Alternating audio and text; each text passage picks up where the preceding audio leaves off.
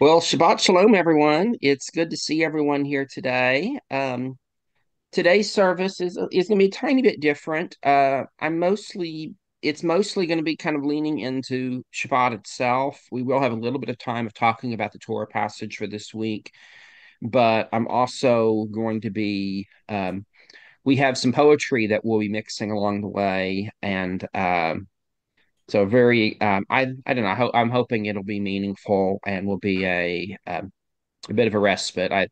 For a lot of us in the U.S., we're having a lot of complicated feelings right now and some challenging dynamics. So I thought today for Shabbat, we really need to lean into Shabbat to help us to keep moving forward. So to begin with, this first poem I'm going to share, this is one by a an author that I really have fallen in love with many times, Wendell Berry. He's an agrarian writer.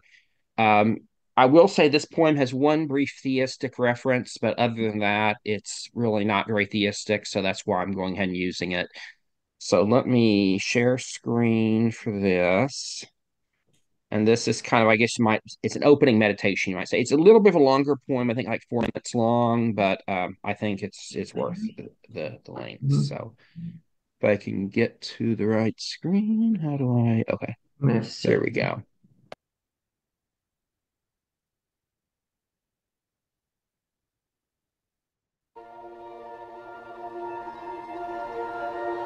And everyone's hearing the sound, right? Okay.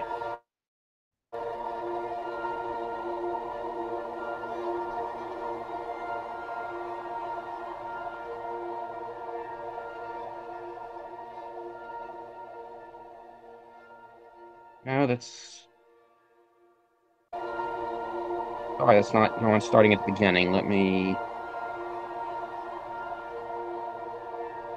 refresh this and maybe it'll start from the beginning. There we go.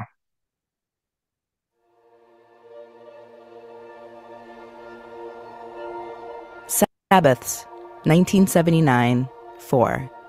Written and read by Wendell Berry.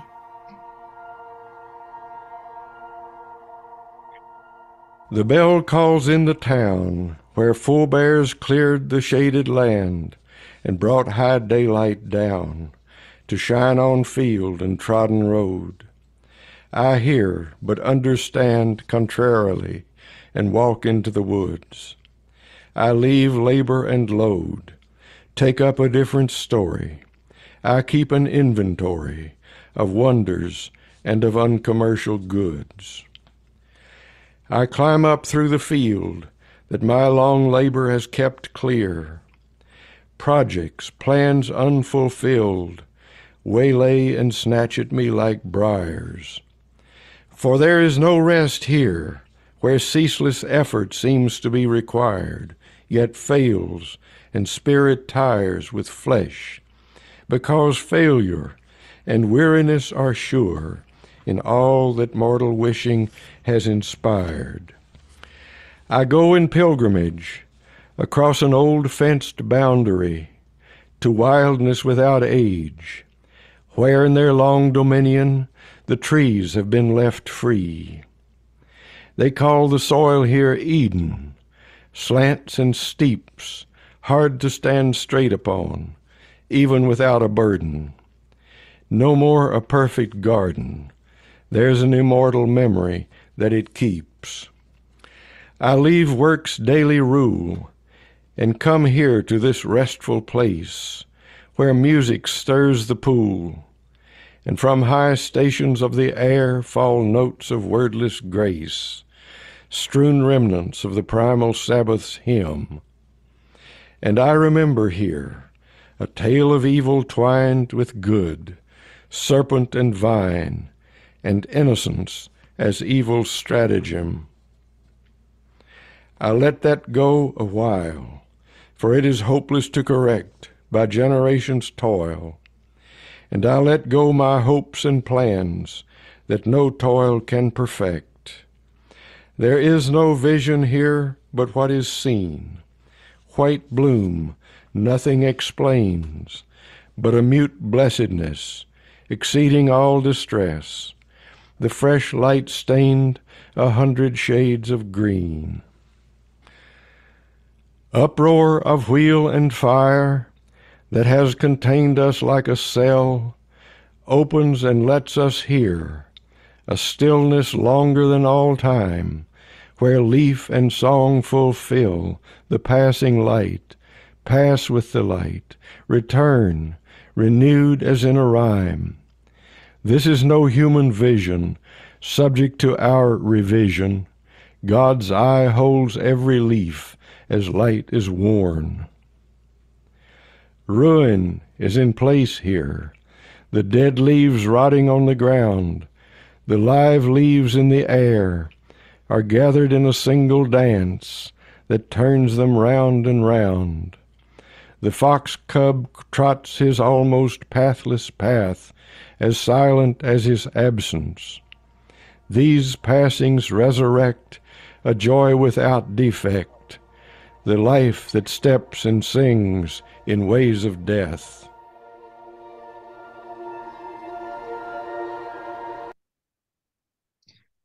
I chose that poem just because I thought it kind of helps to set the stage for our exploration of Shabbat, and it's an invitation to connect with the natural world, and it's a reminder of just I don't know I liked it. So let me I'm gonna turn off screen share for a second while I queue up the next part here.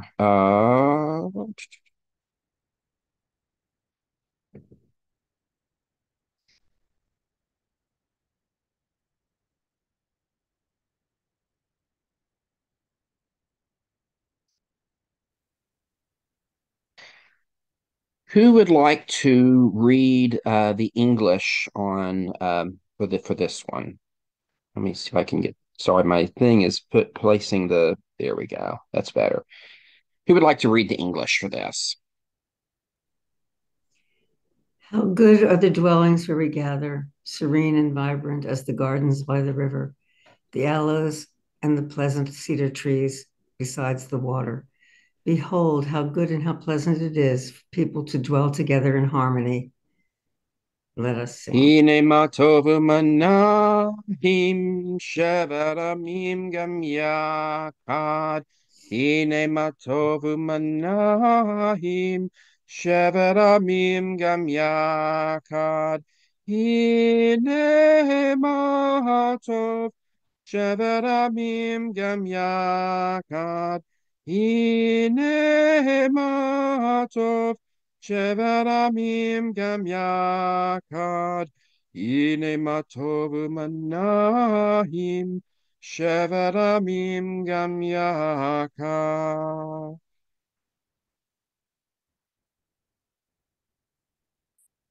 And who would like to read this, either read or sing in Hebrew or English? Go ahead and unmute yourself and go for it.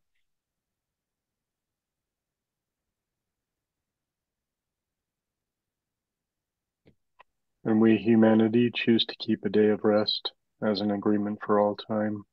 For in 6 days we work, and on the seventh we cease from work and are refreshed. Would anyone was feeling moved to sing the Hebrew side today?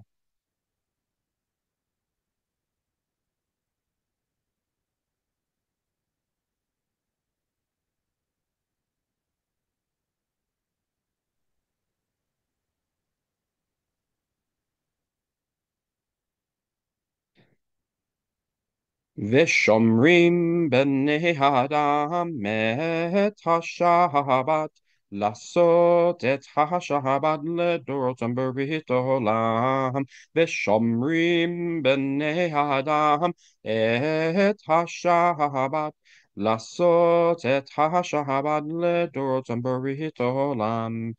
כי ששת ימים עשו מלאכה, ושומרים בני האדם, ושומרים בני האדם את השבת, לעשות את השבת לדורותם ברית עולם. וביום השביעי שבתו וינפשו, שבתו וינפשו ושומרים בני האדם את השבת, לעשות את השבת לדורותם ברית עולם. And we now come to our version of the Barku. I'm going to stop the screen share for a moment because what we do for this is to take a moment to look at the people we see on our screen, to imagine them filled with joy and happiness. And just also to recognize in this moment the connections we have across the oceans, across the whole world, that people from many different places. Today, I know we have people from the US, we have Panama, we have the UK, we probably have other places as well. And it's just so good seeing all of you today and recognize those connections we all have.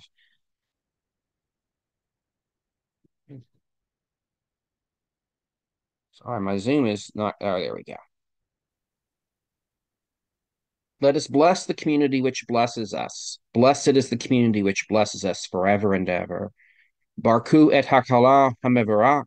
Baruch hakala hamevarak li'alam va'ed. And now we come to the Shema. Who would like to recite this? Listen, Yisrael, our people are one, humanity is one. Let us work together to improve this world. Shema Yisrael Echad Ameinu Adam Echad Kulanu Navo Letzakein Et HaOlam Hazeh. And let us pause for a moment to listen to the world around us.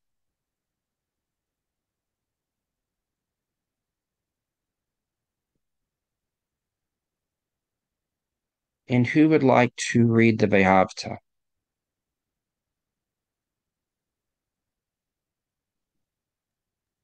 Okay. And let us love our fellow as ourselves with all our heart, with all our soul, and with all our might. And let those words be always upon our hearts.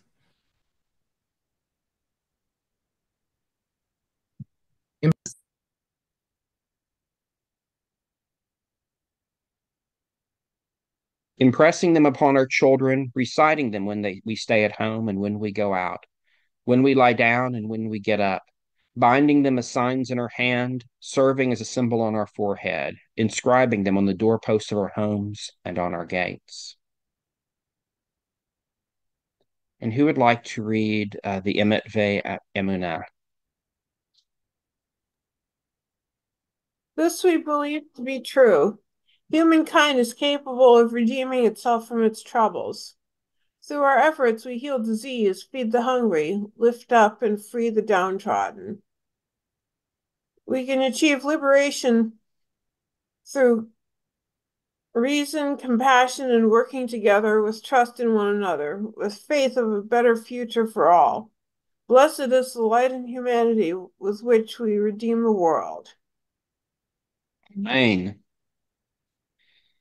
And so now I'm going to go. We haven't done this in the last few services I've led, but I want to do this today because I think it's a helpful one to ground us in the moment we're in and to pull us even deeper into the Shabbat. So for this meditation, it's kind of meant as a whole different change of pace, and so it's a meditation. It's a breath meditation. I'll be talking about breathing in, breathing out, but if that's a comfortable for you to follow, great. If you breathe at your own pace, that's fine too. But feel free to turn off your camera if you'd like. Whatever will make you more comfortable for this time. Breathing in, I take breath into myself. Breathing out, I join the web of being. Breathing in, I rest in the present. Breathing out, I am part of past and future. Breathing in, I honor the shrine of my body. Breathing out, I honor the shrine of the cosmos. Breathing in, presence fills me. Breathing out, presence enfolds me. Breathing in, I witness what is broken. Breathing out, I bow to what is perfect. Breathing in, I offer gratitude for what is. Breathing out, I accept all that changes. Breathing in, I pray for peace for myself. Breathing out, I pray for peace for all beings. And we'll pause for a moment of silent reflection.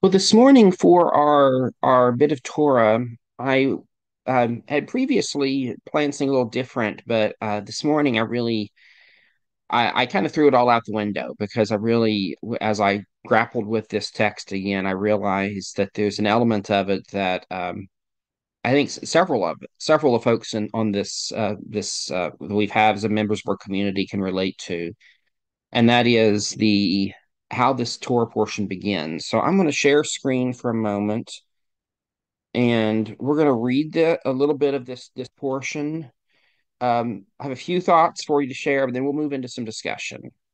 And so this is the right at the beginning of this Torah portion in Lech Lecha. It's in Genesis 12. So Yod He Vav He said to Abram, "Go forth from your native land and house to the land I will show you. I will make you a great nation, and I will bless you. I will make your name great, and you shall be a blessing. And I will bless those who bless you, and curse the one who curses you. And all the families of the earth shall bless themselves by you." Abram went forth as Yod-Heh-Vav had commanded him, and Lot went with him. Abram was 75 years when he left Haran. Abram took his wife Sarai and his brother's son Lot, and all the wealth they had amassed, and all the persons they had acquired in Haran, and they set out for the land of Canaan. And by the way, I'm going to put the text chat, just in case anyone wants to look at it while we're having this discussion. There's a few things about in Torah. We always have the complexity of the layers of history and culture between us and them. This is a very different world than ours. One of the things that to me immediately jumps out is this is a world where slavery is practiced. We hear them talking about Abram taking the people he had acquired with him on this journey, and that's very troubling. And I want to acknowledge that, but I think it's important to acknowledge that. But the other piece of this text that really jumped out this morning was that Abram, and how the story is told is he received a call from God, said, "Get up and go, lech lecha." And while as humanists, we don't believe in a interventionist deity who gets involved in human history. Um, and again, humanists vary all over the map of what we believe about God or don't believe about God. But the one thing we're pretty united on is that we don't believe in an interventionist deity. So this part of the story already is something that we may not completely relate to. But what does relate to me in reading this a lot is the issue of immigration. This is a family unit that has decided they are leaving, they are getting up and going. And for Abram, it's framed as being about his faith. It's about his God telling him to go in a different direction and to enter into a new covenant and to have this idea of promises being made to this family. But I think today that for many people, I was talking with Gabrielle earlier in the week, who's part of our community, and some others about this as well. People who have immigrated, and for many of us, if we ourselves didn't immigrate, maybe it was our parents or our grandparents who did. But this is a part of the story of humanity, and it's frankly a big part of the Jewish story of human beings having to migrate, having to be in a different place, having to leave the life they had before to move into another place and time. And so I just kind of wanted to open this up for some conversation about this and this issue of how for us our Jewishness might affect how we think about this story, but also our own personal stories, the stories of our family. So we'll have about 10 minutes or so for some conversation. So feel free to unmute yourself. If you want to use the raise hand function, that's fine too. But let's have a little conversation about this text.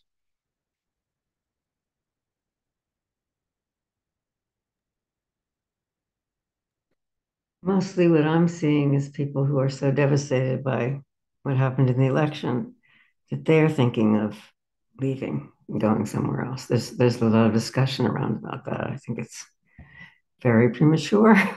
nevertheless. With somewhat of a rise in anti-Semitism, it doesn't help you there. You go anywhere, it's the same. So that's not really an issue, but um, you know, you give it a thought in the back of your mind, where would you go? Hmm. And Yeah, that's been on my mind a lot. it's hard to find a good answer to that. I think the Um, complexity is that Abram, he was able to bring his whole family with him. Most of us, we wouldn't, that wouldn't, that's one of the things that keeps me here is my extended family, that I don't want to not be a part of their lives, but it's hard to imagine staying here for a long time either.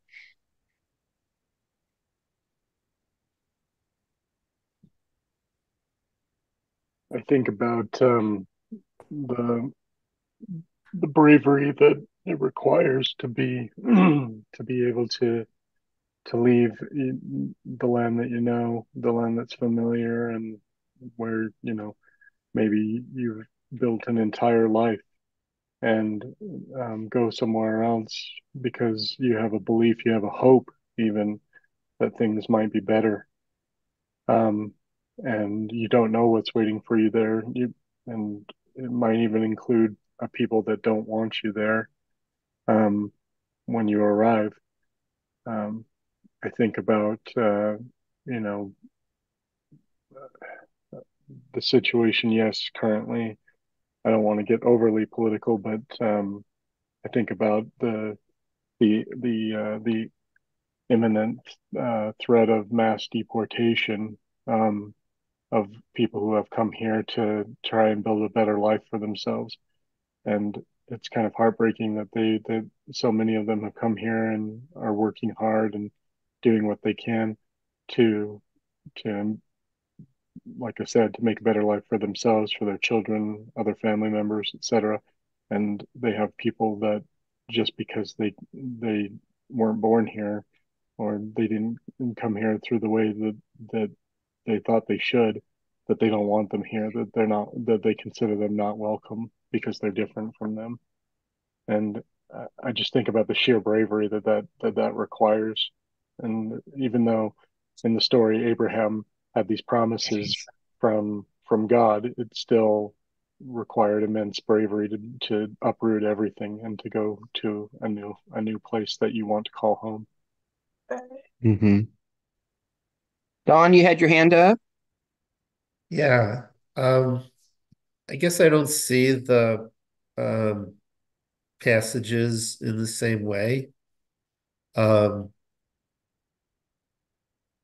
I I think it talks about God, um, you know, telling Abraham that he needs to go.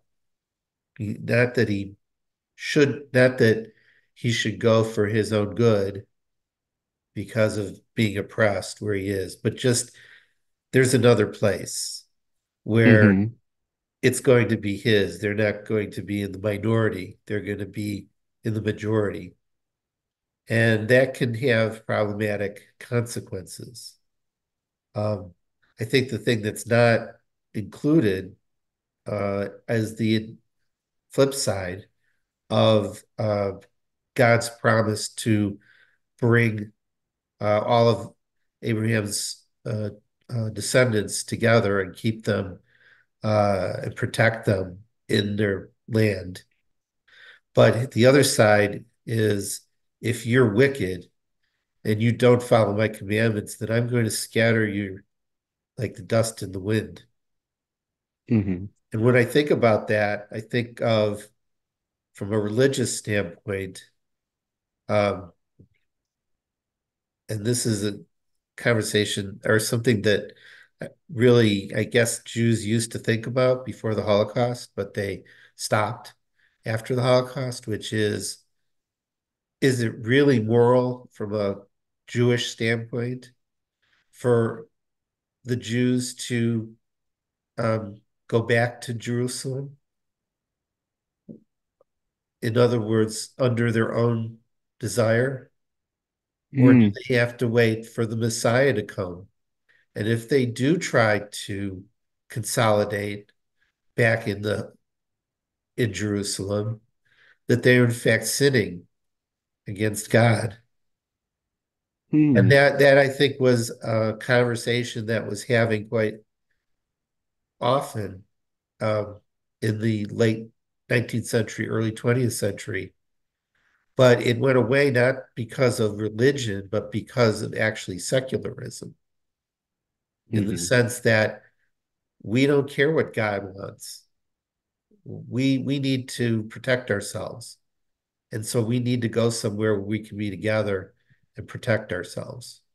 So in that sense, the state of Israel is actually an anti-religious concept. Mm-hmm. Martin. Yeah, I was just thinking about how the name of the parasha is Lech Lecha, which has several different meanings, but one of the meanings is go to yourself. And so several people that Mm. have interpreted that as um, Abraham needed to go into this other land to become himself, basically. And that reminded me of immigration stories and immigration stories in my own family and how um, I think about how my grandparents came here in the mid 50s to the UK. And back then it was maybe a 3 day journey for them to go back home. But at that time, that was a very difficult journey. It wasn't going to be the kind of thing that they did on a regular basis. Um, I think that my mum only got to visit Italy 4 or 5 times when she was a child. And I have photos of my great great grandparents. Um, it's really old fashioned, and they must have been born in the late 19th century, like 1870s or something. Um, and three of the children in one of the pictures stood next to my great grandmother and her brother are her elder siblings who emigrated to America. Um, and two of them went to Wisconsin, Madison. One of them had 11 children, Hmm. and they've all got grandchildren and great grandchildren. And so but like this huge difference in identity between those of us that stayed in Europe, but near enough to be able to have regular contact, and those that went on I don't know if anyone can help me understand how long that journey would have been by boat back then, but is it like a few weeks? At least, It was maybe a Yeah, about, month or more. yeah. yeah, I was going to say, yeah. So they never came back, and we're only in contact because of letters. And I know that when my parents got married, telegrams were sent because it was 1979. And when I was a child, we used to speak to our relatives on the phone once a week. if that. And everybody was there because back then, not everybody had a phone. People would go to my great aunties or whoever's. But there was this kind of never seeing people in real life kind Mhm. of contact. And so those great grandchildren of my great grandparents' siblings, um, most of them, I don't feel like we have anything culturally in common. They've just gone to the new world as they would have seen it, never to come back, and a new identity. There's a completely new identity, and even in terms of what it meant um, for them in terms of their Italianness or Jewishness or whatever. Um, so I feel like it's relating to Abraham and how he took his family to this foreign land that isn't really that far away, but they were going by foot. So for them, it was, Mhm. it was probably like going to Italy in the 50s by Mhm. foot. So I just somehow felt that there was this connection in the stories and how the new identities are created in that distance. Absolutely. Well, what you just shared reminds me of something from my family. My most recent immigrant ancestors, and most of my, with the exception of my indigenous American ancestors, most of mine immigrated from Europe in the 16 and 1700s. So very few of almost all of my ancestors were in the Americas by the time of the American Revolution. Most of them came before that. One exception, though, I have some German ancestors who came in the 1850s, and that's kind of, and what's significant about that is at the time they were in a northern part of Germany, which at that time still pretty much operated in something very similar to the feudal system, enough that people weren't allowed to leave the place that they lived without permission of the Lord and all of that.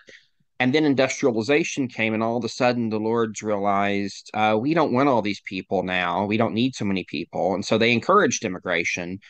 And so this family that came across, they were of that generation, and they were very anti-aristocratic, very anti that system. And so when they got to, and they settled in northeastern Missouri, and Missouri was a border, and bear in mind, 1850s. So right after that was the U.S. Civil War. And so when the U.S. Civil War sprung, Missouri was a border state with many people siding with the South, especially. But in their area, all the German immigrants went with the North. And the reason for that was that they associated the aristocratic slavery culture of the Confederacy with what they saw in Germany, and they actually initially organized their own militia unit to fight against the Confederacy because their state government at that time was still going to go with the South. And I really admire the fact that they did this, and I've thought about it a lot. And I think a lot of it was they took they took the lesson they learned in the old country with them, and that is that oppressive systems that oppress ordinary people are bad and should be pushed against. And so I admire the fact that they took the lesson they learned over there, but they applied it here, and which side they went with in the Civil War.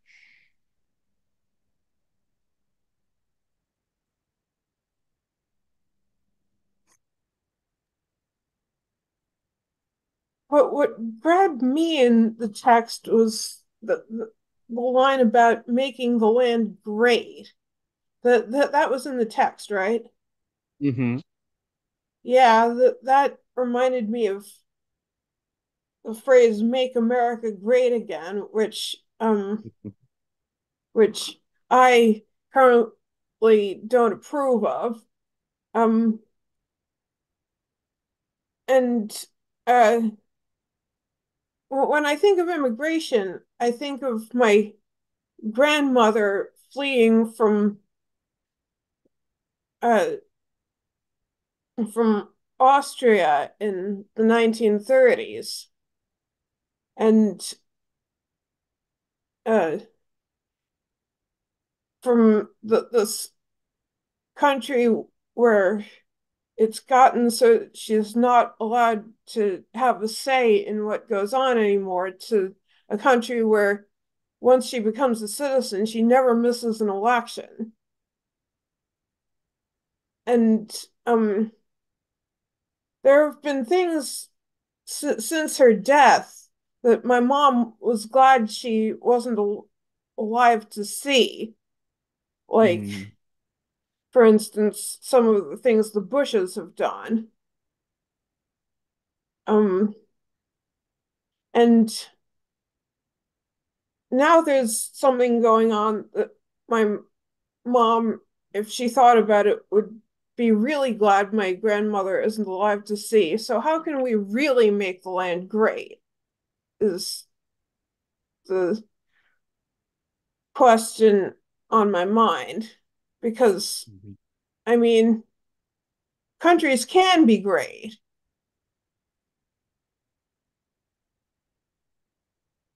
So, Well, and intertwined in what you said, Catherine, I'm thinking about too the complicated nature of being Jewish in our because we have another identity, and yet, and it's a national identity. Being a part of the Jewish people is, in a sense, a peoplehood. It's a nation. And yeah, because again, we have the state of Israel, um, but even not even taking that side of it, it's just the idea of a separate peoplehood. And so to me, that's another layer of complexity and the relationship that Jews have always had positively and negatively with the nations around them and how we all interact. And mhm. Don, I see your hand up, and then Martin. Yes, so I was wondering, so I was looking through the email or the document, and I was wondering, is that story about them going down to Egypt? Is that part of the of Lecha, or is that Let me so? jump Okay, ahead because I so don't there's a remember. so there's a whole There bunch is, of stuff. Yeah. I think Well, it which comes is the later. I thing don't that remember if it's in we're that portion or not, but I know at later point that the family does go to Egypt for a time, but I don't remember exactly where in the yeah. chronology. So that document is not all supposed to be part of what we're talking about, right? It's just the Well, goal. we can talk about whatever. I was just using that as a springboard to see where it takes us to. So if you that's not a problem if you want to go there. He No, I don't. I Abraham just goes Abraham goes to Egypt to escape famine in Lech Lecha. okay. Okay, that is in there. Okay. Yeah. Well, then I have some thoughts on that, which are disturbing, Well, but I'll keep them to myself. okay. Well, any other thought? Oh, Martin, you have your hand up. Yeah, I just kind of wanted to bring up uh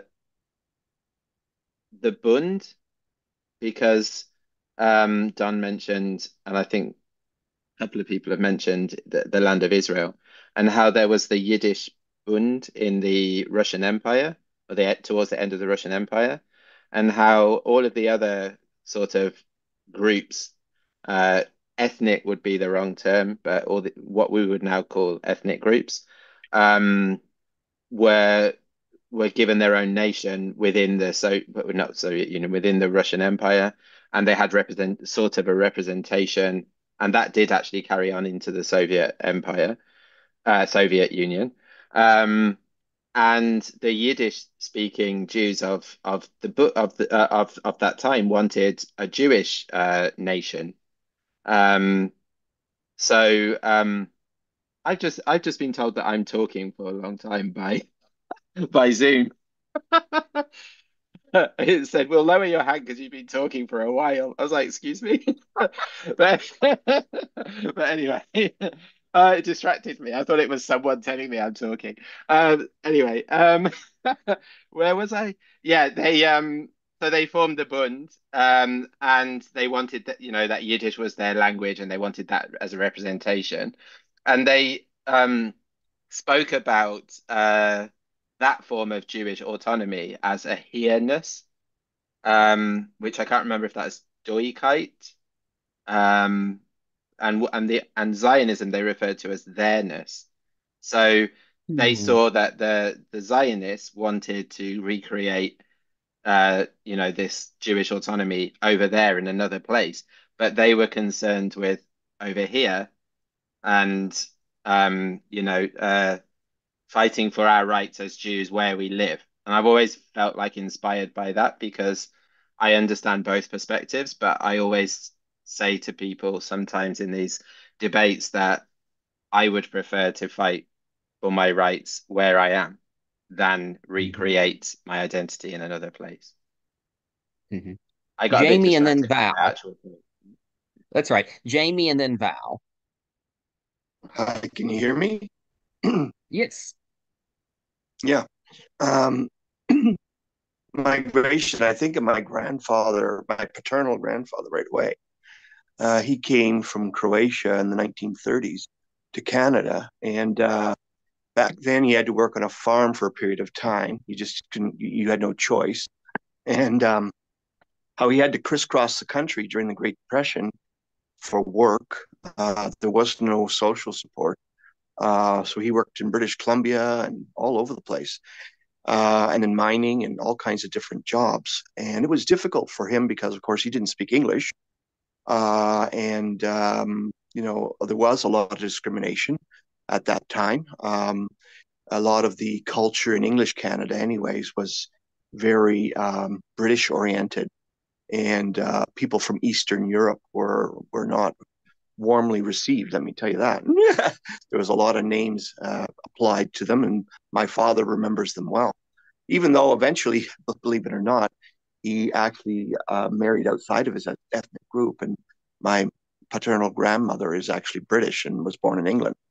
But that whole thing you were talking about earlier about leaving Europe, and he left alone. He only had a brother who came later, was very brave.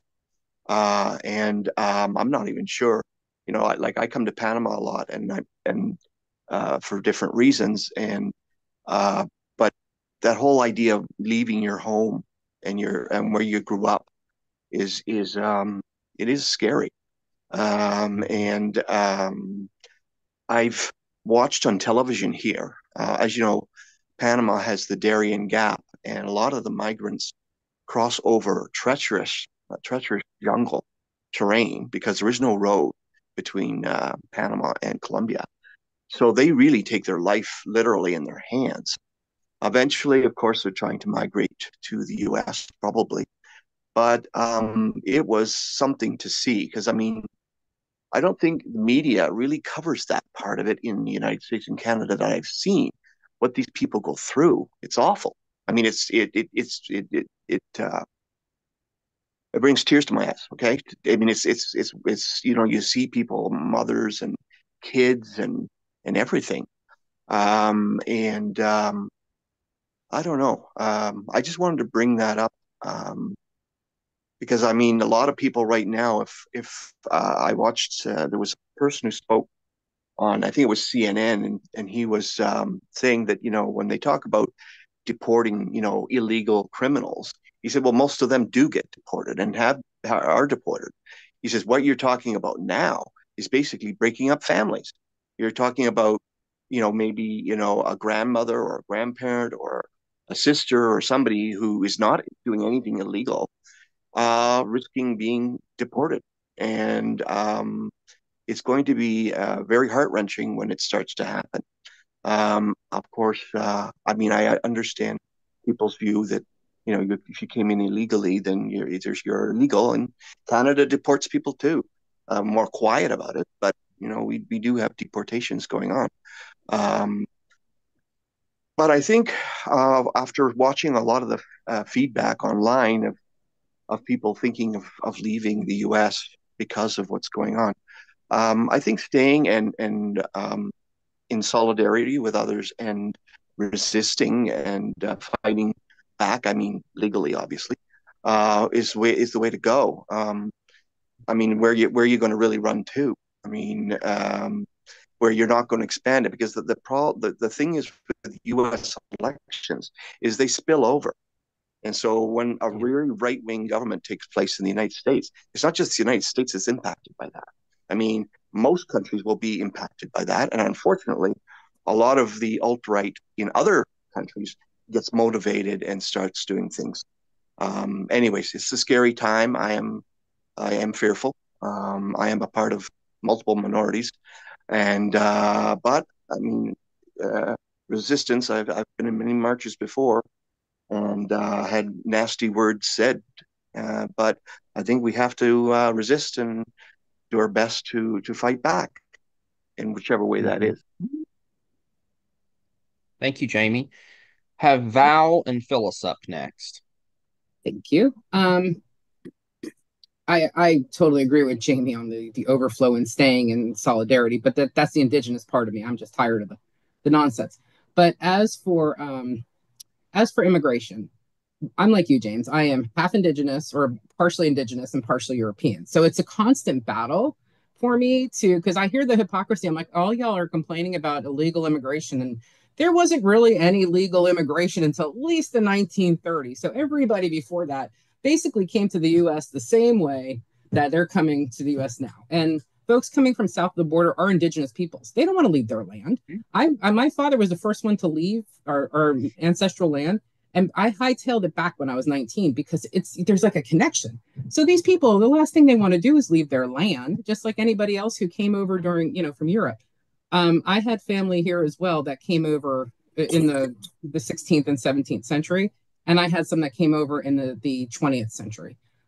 The ones who came over before that had that colonizing mindset. We're going to come here. We're going to tell you how to behave. We're going to take over the land. This is what you need to assimilate to our beliefs. So that was, although they were anti monarchy, imperialists, they became those imperialists.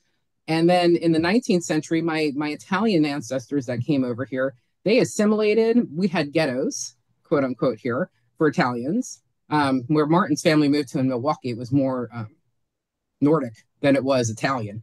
But my family moved to New York and New Jersey, so it was an Italian ghetto, and with Madison, it was still very Nordic and German. So they had to assimilate. There was no choice. They changed their last names. They spoke English. Now the foreign languages are no longer available in our home because our parents were so anti-cultural that you had to learn English and you learned nothing else. So, but when I hear this passage, it reminds me of, okay, so they traveled, but they brought their beliefs with you, and it's okay to bring your beliefs with you, but we did wind up pushing them onto other people and expecting them to behave as we did or believe like we did, and if you didn't, we killed you. So I mean, there are plenty of stories of people being killed in the Bible. So that still hasn't. I still have an issue with that because you're bringing people you've acquired. They've now lost their identities. You're forcing another identity on them, and then you're going into another land where people will probably be okay with you being there because there's enough land to do it.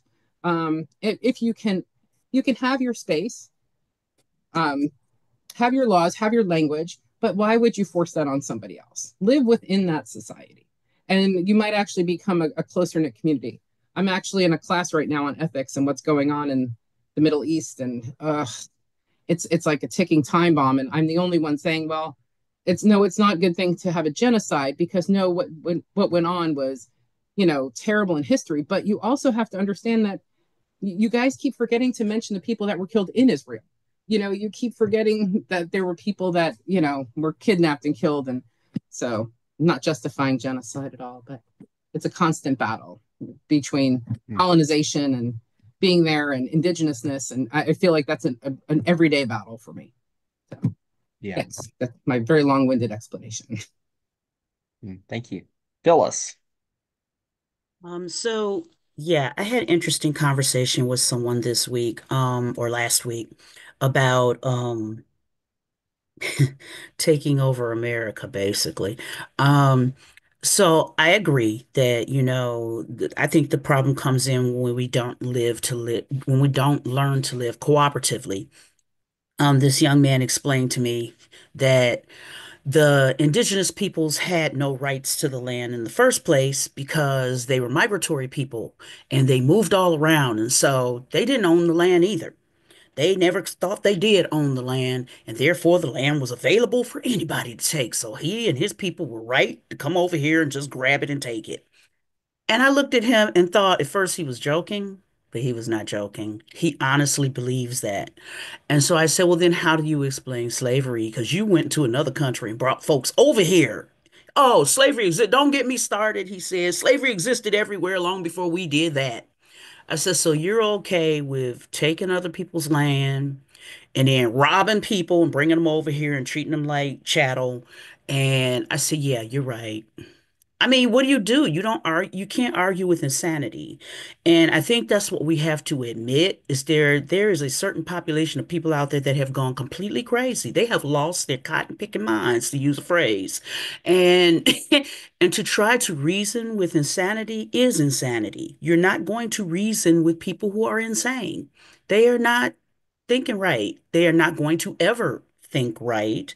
And the best we can do is, I think, is to commune together, to huddle together, to try to, survive it, to get together and do what we have to do, you know, um, and make it through.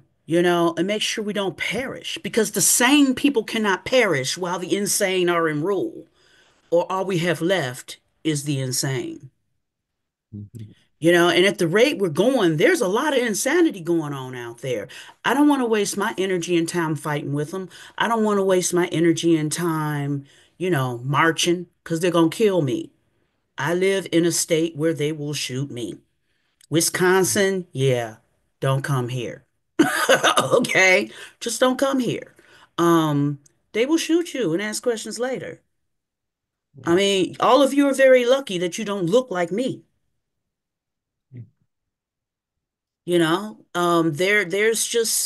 There's a certain amount of fear that you live with when you're different in this country now. Because yes, while this is a country that was built by immigrants and it was built by enslaved peoples, there that's not respected anymore. And most of the people screaming and yelling and hollering are from immigrant families themselves, which is kind of Mhm. crazy to me.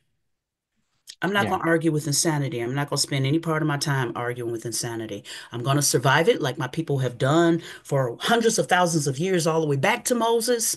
I'm going to survive it so that some of the strong will be around when the crazy go down. That's my motto. Uh-huh. I like it. Jeffrey.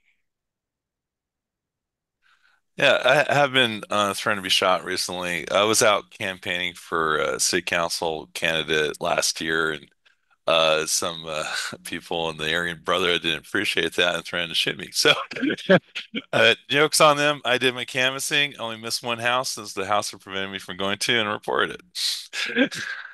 But yeah, you just gotta do what you gotta do in life. Don't let the haters stop you. Yeah, absolutely. One thing I'll mention in the chat that's from the chat that's really important. Martin posted, we need to acknowledge that we as Jews are currently being beaten in public. Amsterdam 2 days ago. And it's a really horrifying story. Yeah, I I will say I've talked to a rabbi friend of mine who originally is from Amsterdam, and she gave some more context to it, but it's horrifying. There's no doubt about it. At the same time, a complicated factor is some of the Israelis did behave in some really bad ways prior to the attacks. It still doesn't justify violence, and not at all. But it is. I mean, what's I think horrifying to me is just the widespread nature of it. That the fact it was, frankly, there is almost an organized element to some of these attacks. It's just horrifying, and I do think it's a reminder for us in the U.S. not to assume that, at least as it relates to anti-Semitism, there may not be a safe place in the world. This Well, is there's a lot. oh Oh, go ahead. no, just that this is a element of what's going on in Israel and Palestine that is really difficult and complex because um, I remember the day after October the 7th, and I was doing some work in a mental health charity that's hosted by a kosher restaurant, or a cafe. It's called Headroom, and it's like a charity, but it's kosher. And the next day after October the 7th, our door was smashed, as was another kosher restaurant. And free Palestine stickers were put on the door, on the smashed door.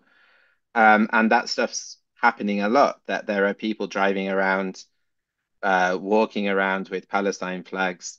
My partner's wears a Star of David. Somebody grabbed it in a bar and said "Free Palestine," and he he found that very ironic because we, he's I not that I'm not left, but he's even more left than me in terms of this where he's positioned in this.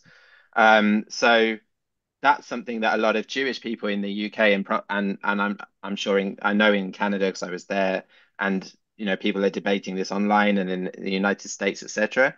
A lot of Jewish people are finding very difficult about the current what's going on because at the same time that we're supporting as left-wing Jews supporting Palestinian rights, we're also being beaten for being Jews, and so it makes it very difficult to know. I mean, it doesn't shift your position on what's going on, but it makes it complicated. Absolutely. Phyllis and then Paula and Betty Ann.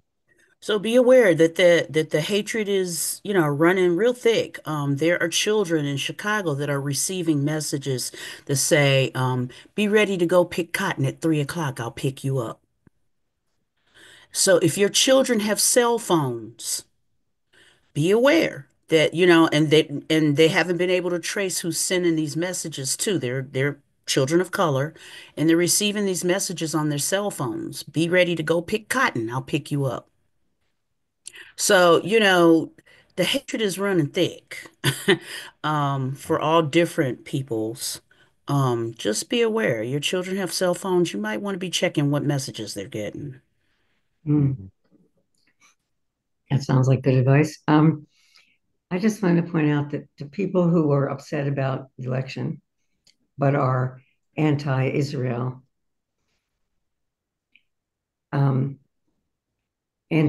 what the government in Israel is doing, let's just say. How did, now your government is going to be this horrible government. Are you held responsible for that? Are we supposed to hold you responsible for that? Are we supposed to shun you? Are we supposed to spit at you? Or are we supposed to do the same thing they're doing to us as people who just happen to be Jewish and probably never liked the Netanyahu government anyway? The shoe is now on the other foot. That's all I want to say. Yeah. Well, we've had some really good discussion this morning, and I know that many of us needed to unpack some things. It's just nice we'll do that in a supportive community. I do want to mention that since this is Shabbat, I really hadn't been planned for us to go quite as deep into some of this hard stuff. So I just want to mention that it's also completely fine on Shabbat to say um, to take space away from the struggle too. So I kind of want to acknowledge that dynamic as well in this because it's hard. And we also, I'll just say that, at least to me, particularly for those of us who are going to be in this struggle for a long time, we have to take care of ourselves. And I think Shabbat is a core survival tactic, frankly.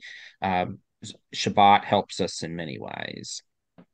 So we'll continue, and we can have more time. We'll leave the Zoom open after the service for more conversation, but I want to move on to a few more pieces of our liturgy this morning. And so I'm going to do share screen for this next part.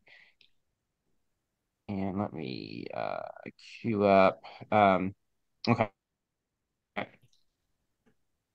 So we now turn our hearts and minds towards those who need our love, who are ill, who are lonely, who suffer pain, and who have been wronged.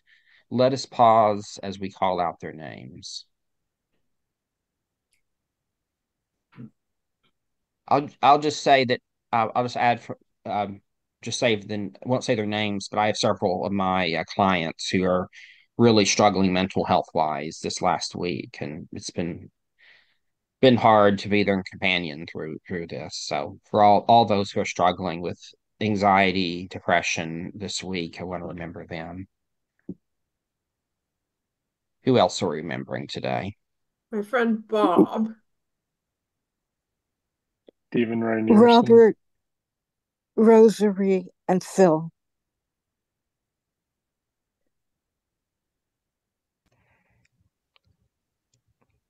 Barbara, Marion, and Rob.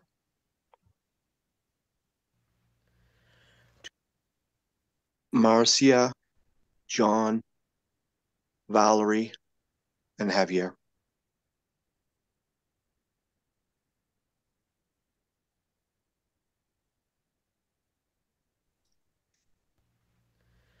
To those who long for healing, refuah shlema, with compassion and with feeling, we say refuah shlema. There's a light inside you that is there to guide you, to help you find the strength you need. Refuah shlema. And may you feel a sense of peace. Refuah shlema.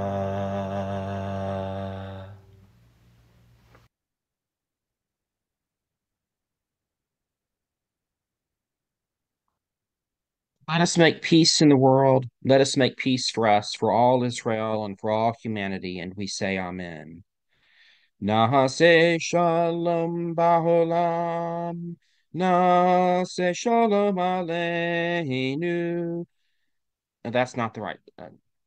Nase shalom ba'olam, nase shalom aleinu, ve'al kol Yisrael, ve'al kol yoshvei tevel, ve'noama, amen.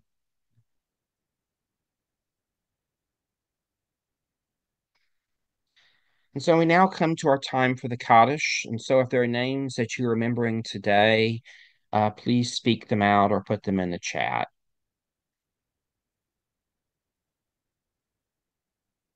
And then we'll stop screen share just for a second so I can.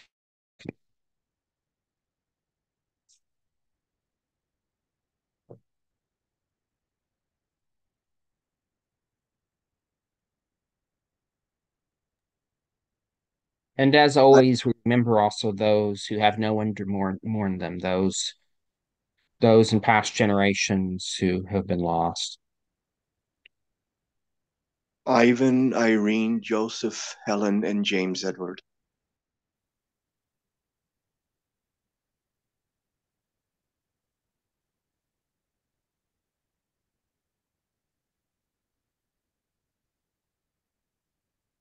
Please stand in body or in spirit. May there be a good remembrance and compassion and kindness and love from all the world upon the names of our honorable loved ones who have passed from the world. Let us make a place in our hearts to remember their good names, a good memory, and let us honor them with good deeds. May their memory be a blessing forever. Amen. Would someone like to recite the Hebrew side? יהי נא זיכרון טוב וחסד ורחמים ואהבה מכל העולם על שמות המכובדי יקירינו שעברים מן העולם. הבה ננצור בליבנו את שמות הטובים וזכרם הטוב ונוקירם במעשים טובים. זיכרונם לברכה לעולם ועד. אמן. Amen. And now we come to the Aleinu. Who would like to recite this?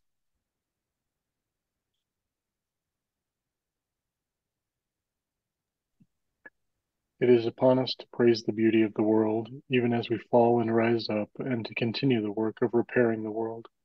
For within us is the power to build and repair, and it is in our hands to bring about liberation. And one day humanity will be united and one in purpose.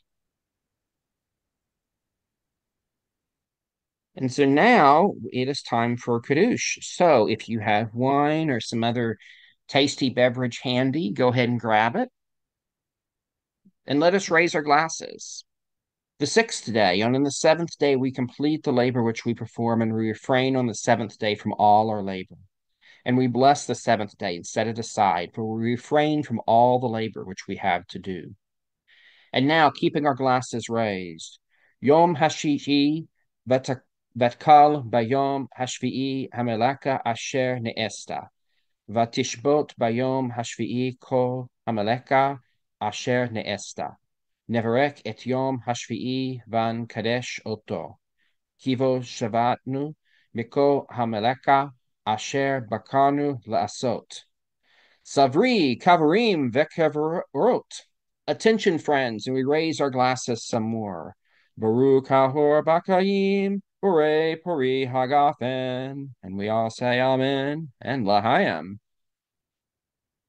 And then if you have bread handy, let us lift up our bread. Blessed are those that bring forth bread from the earth. Berukim hamotzim lekim min haaretz. Amen. And Shabbat Shalom. I'm going to go ahead. Oh, also, we had on the chat a few other names, Jonathan, Wanda, Jean, and those who have been forgotten. So I want to thank everyone for this time together. I really needed it this morning, so I hope that it was meaningful to you all as well. But this is one of those days I really needed Shabbat and needed to be here with our community, so I really appreciate it. I am going to go and turn off the recording now, but we'll leave the